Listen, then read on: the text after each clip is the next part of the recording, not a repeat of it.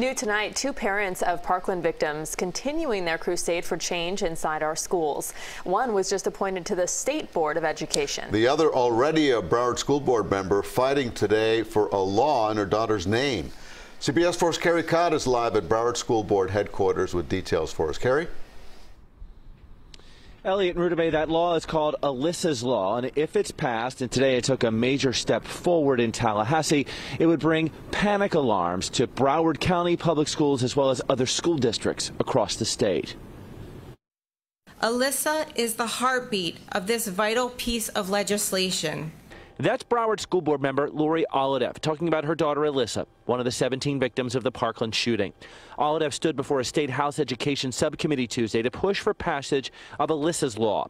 It's a law that will put a panic alarm, most likely through a cell phone app like this one, in the hands of teachers and school administrators across Florida, allowing them to directly contact law enforcement in the face of a threat.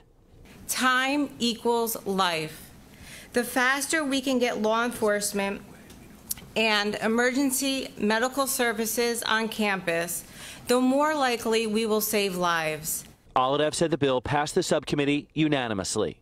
We are so excited that Alyssa Law is moving through the committees in the House and the Senate side. It's been a long journey for Alyssa since the Parkland shooting, and now the bill she's advocated for is one step closer to passage.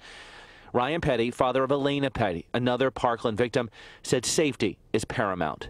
Anything we can do to reduce the response time for those first responders that are coming to either stop the assailant, stop the attack, or render aid is a good thing. Petty is becoming a leading voice on education in Florida. He serves on the MSD Commission examining all aspects of the Parkland shooting. On Tuesday, Governor Ron DeSantis appointed Petty to the State Board of Education. The Senate will need to confirm him. We have some big problems we need to solve, and I look forward to rolling up my sleeves, digging in, and figuring out how I can contribute to that.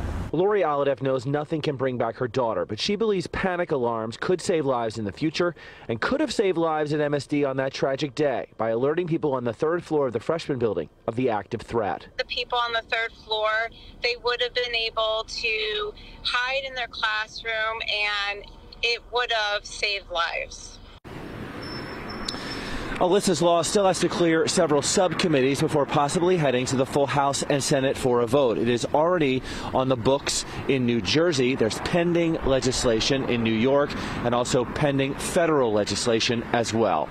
Live in Fort Lauderdale, Carey, CBS 4 News Tonight. Carey, thank you for that. Tonight